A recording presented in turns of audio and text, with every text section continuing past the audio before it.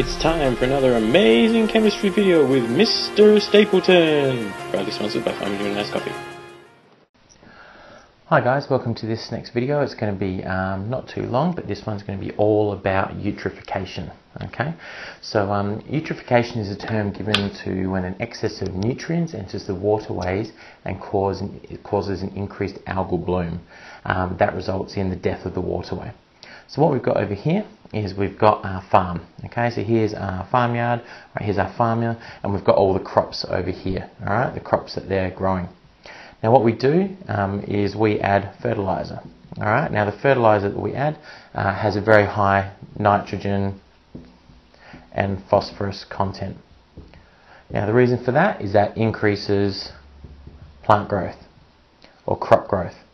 All right, so that means our crops can grow faster, we can harvest them more readily, which means we get more food in a shorter period of time. Now obviously that's beneficial for us because we need a lot of food. World population is increasing, so we need to be able to produce food a lot faster. Amount of land size we're using for agriculture is decreasing as urbanization spreads as well. So we really need to be smart about how we're using the land that we farm. So we add fertilizers in to try and get this high nutrient and phosphorus content, because constant farming of the land is depleting that. Now what happens is that this nitrogen and this phosphorus, okay, when it's not used by the plants because we're watering them as well, it enters into our waterways over here. So over here I've got Nemo and I've got Dory, and they're going to be helping me out today. So in an ideal waterway, okay, we've got marine life here, like the fish. We've got the plants down the bottom here. The plants grab sunlight from the sun, which allows them to undergo photosynthesis.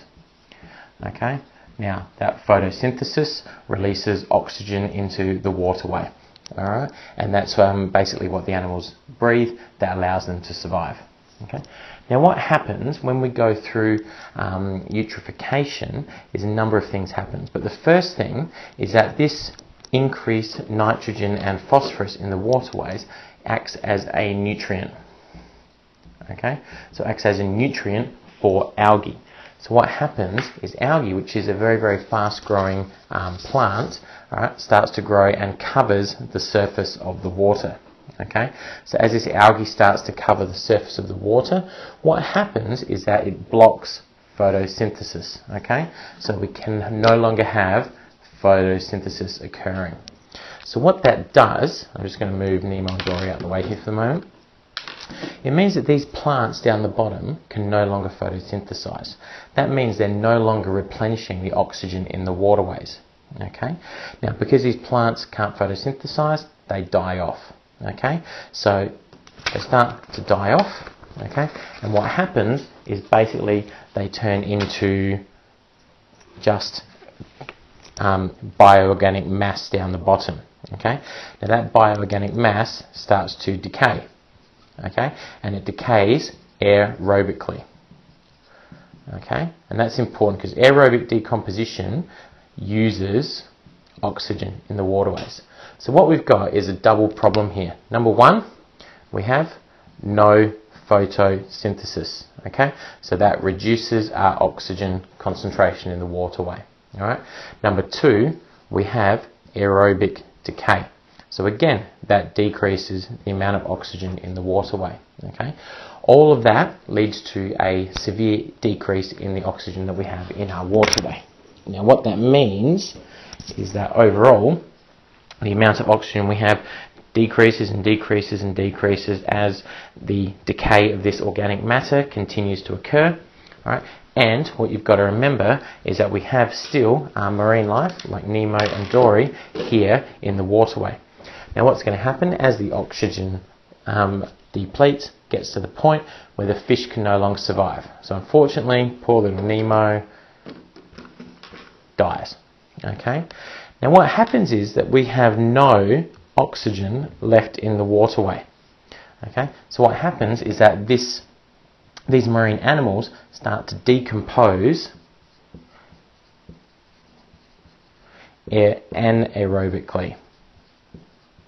Now, anaerobic decomposition, okay, is bad. Okay, it produces some very, very harmful pollutants. Okay, those pollutants include things like phosphine, pH3, all right, ammonia, NH3, hydrogen sulfide, H2S. Okay, it also produces methane gas as well. Okay, these are all very, very harmful and toxic to the waterway. So what it does is it continues to kill off the marine environment as these toxins continue to increase. Okay, eventually it gets to the point where the entire waterway dies off. All right, the algae on the surface will start to decompose as well. That will continue to decompose anaerobically. All right, the algae on the surface of the waterway blocks the flow of the water as well. So when we have blocked water flow,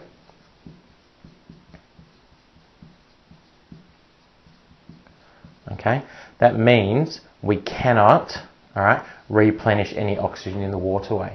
Because if there's no plants, the other way that a waterway replenishes oxygen is by movement. It takes it out of the air. So because we've got all this dead matter which is choking up the waterway, it stops the flow of the water. So again, there's no oxygen coming in. There's no chance for it to revitalize itself or replenish itself. So all in all, what this ends up with is the complete degradation of the ecosystem here, the blocked waterway, harmful products which makes it unsafe to drink as well, so the entire ecosystem is wrecked. So what we need to be aware of is that even though, all right, we need to have increased farming, all right, better farming, we need to add fertilizers in, okay, what we need to be very careful about is how much we're actually adding, okay, because too much of this nitrogen and phosphorus fertilizer will seep into our waterways if we're not careful and lead to this eutrophication effect, which initially blocks the photosynthesis because the algae grows rapidly on the surface of the water, which causes the plants to die. Those plants no longer produce oxygen. That means the marine animals die. They start decomposing anaerobically, which produces these harmful products, which kills the waterways. All right. So that's eutrophication in a nutshell. Hopefully you've got the hang of it. What I suggest you do is go back and have a look at it. Make sure you can write it out as an extended response because they love putting in as an exam question. Hope this helps. Any questions, just ask. Thanks, guys.